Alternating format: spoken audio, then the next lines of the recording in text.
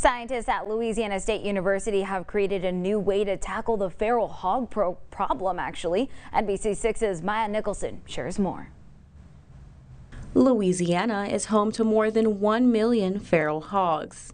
The state's Department of Wildlife and Fisheries suggests that 70% of hogs are killed every year to maintain a stable environment.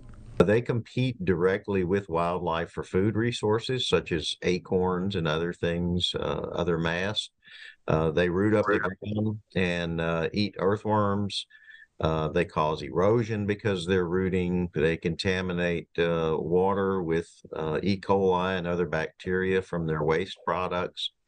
And they are just generally bad for the environment. Louisiana State University's agriculture and chemistry departments created a new pig poison to harmlessly kill feral hogs while keeping the environment safe. LSU says the two departments have been working on this project for more than 7 years. So it's really a wonderful collaboration between a basic science department like chemistry with an applied one like the Ag Center, in a way that hopefully will generate a product that will be profitable for the state of Louisiana and help solve a problem that the citizens of our state face. The next step for the patent pig poison is to get approved by the Environmental Protection Agency. One makes it unable to carry oxygen, so the pigs just basically go to sleep and because they can't get enough oxygen and they pass away. It's painless, it's humane, and it's relatively quick. Most of them are down and gone within a couple of hours of consuming the bait.